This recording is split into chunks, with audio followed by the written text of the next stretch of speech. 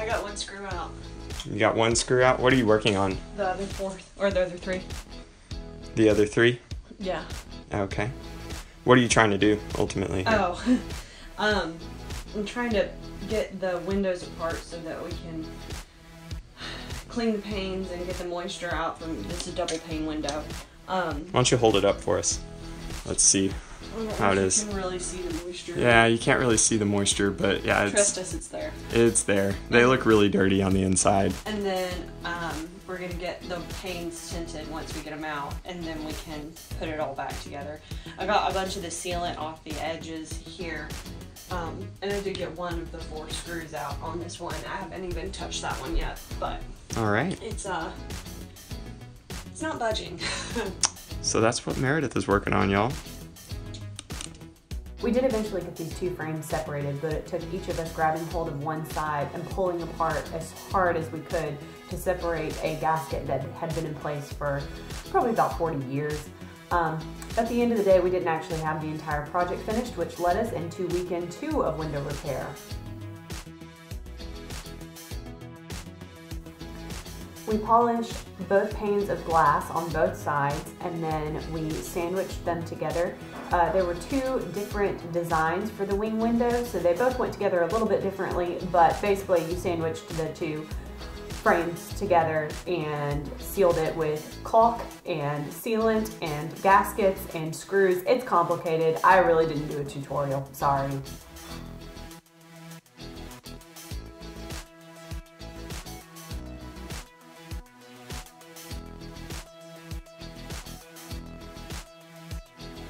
Good morning.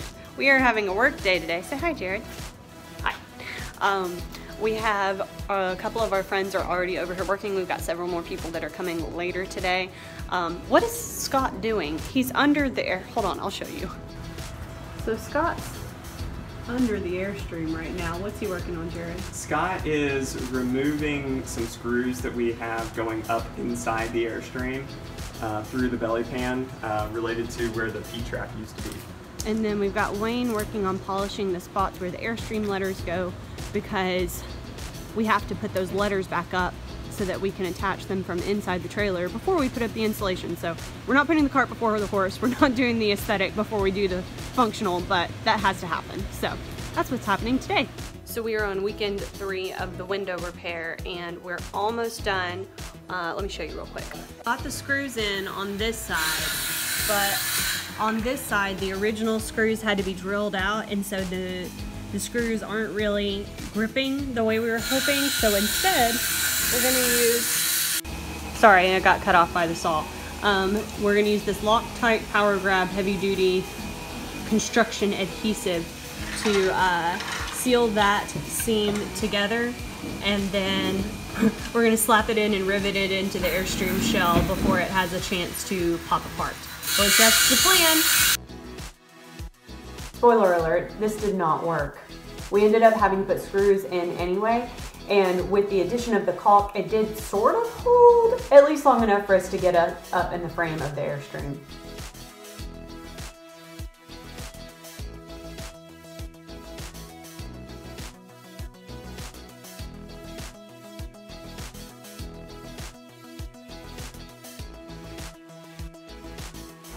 I want to give a huge shout out to the people that helped us on that work day. That was Trent and Jacob and Stephanie and Scott and Steven. Because of all the work you guys put in, we were able to get so much done that we could move on to the next step, which is insulation.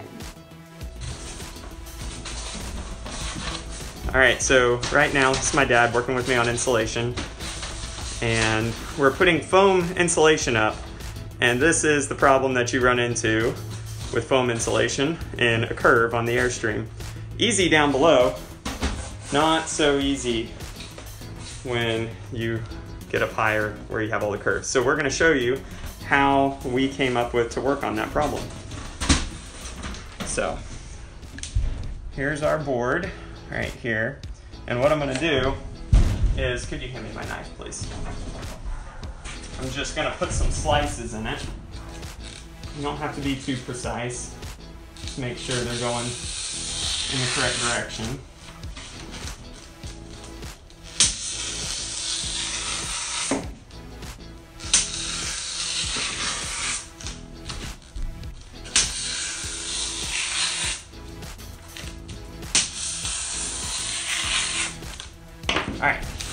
So now what we're gonna do is just carefully kind of snap each of those,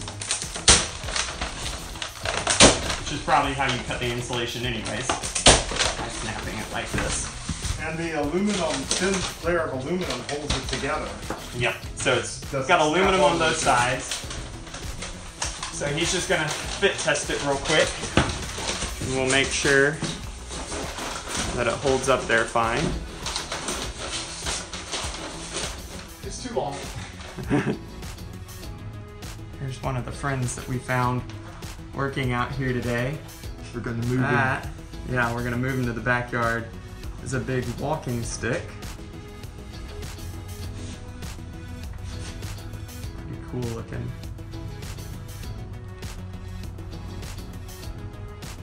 Pretty good size. Maybe he'll walk up onto that.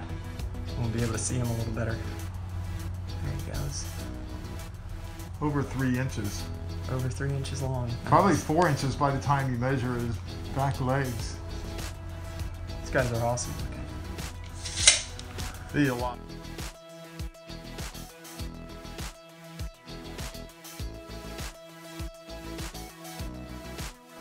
Jared is now scoring the foam board and then applying adhesive. Then he and his dad are pressing it up into the curve of the Airstream. And that adhesive is that same Loctite construction grade adhesive that I was using earlier on the window. And for this application, it actually works.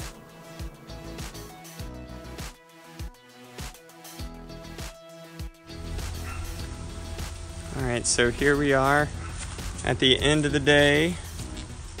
We got a lot of work done today. You can see the insulation now on the front side, all the way down to the floor. Looks pretty good. I just have a few places to just kind of fill in tomorrow. Still the places where I need the rivets. They're here, but I need to just put those in. But I really wanted to get this done today. Check that out. Good morning. It is a brisk 54 degrees in Houston, Texas, which doesn't happen very often.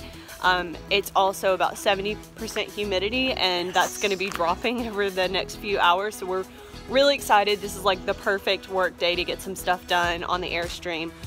We still need to do a second coat of paint on the frame on the inside. We're going to try to get the front window assembly back up so that we can take down that ugly tarp that's been up there since we got it. And if we have some time, maybe do some patches in the belly pan. Wait, for those of you who are laughing at us for being excited about 73% humidity, yesterday we started out the day at 100%. 73% is amazing. We're making progress. I mean, Yes. it's all about progress. So I don't know how much I've explained about how big a pain these windows have been, but the front window is like one main rectangular window, and then there's these two curved windows on either side. And the two curved windows you'd think would be pretty much the same design, just reversed. But I think one of ours had been replaced at some point in time, and so they're like totally different designs. So we had to basically figure that out twice. One of them we have completely repaired, and I'll show you that. So it's a double pane window, and each pane of the window on this design had its own metal sash. So this is the top pane, and that's its sash. And then this is the bottom pane and its sash. And so with this one, you can see it's pretty low tech. You just kind of smush the two together. So this top pane kind of sinks into the sash for the bottom frame. And then this is actually not part of the original design, but the person before us had done this. They drilled holes through both sashes and put screws in, which I think was a great addition, because I honestly don't know how you secure them together other than caulk if you don't do that. And this thing that we've MacGyvered over here is the single sash window. So in this case, this is just one sash that contains both panes of glass.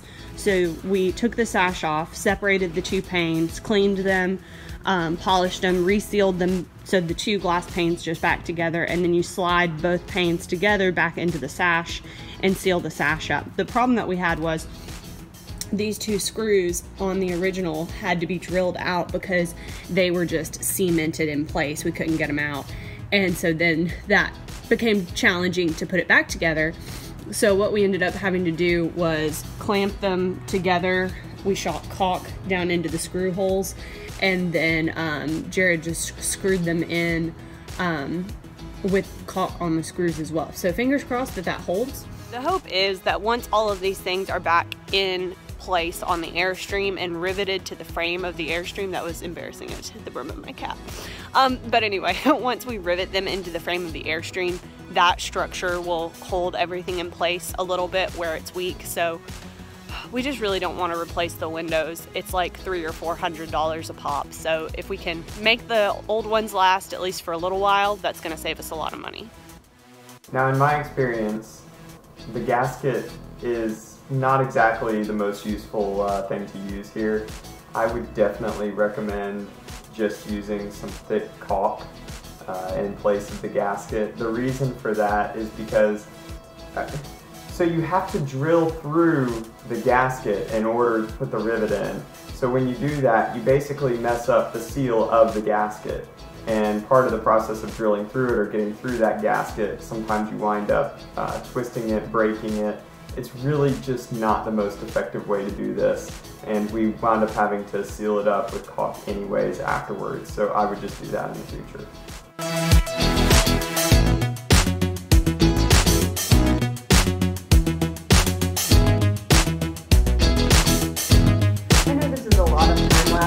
Probably get the point, but I just want to make sure that nobody has any questions about why this was pretty much the only thing we got done this day. We were going slowly at first while we got it anchored, but now that it's pretty securely in place, we're about to just blaze through all of those. Go for it.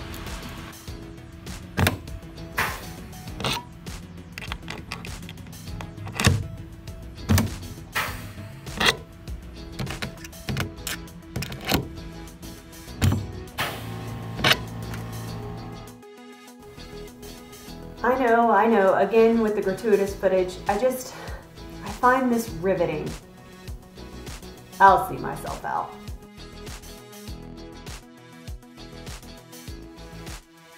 It ended up taking all three of us, but we did eventually get the center window in place, and finally the front window project was done.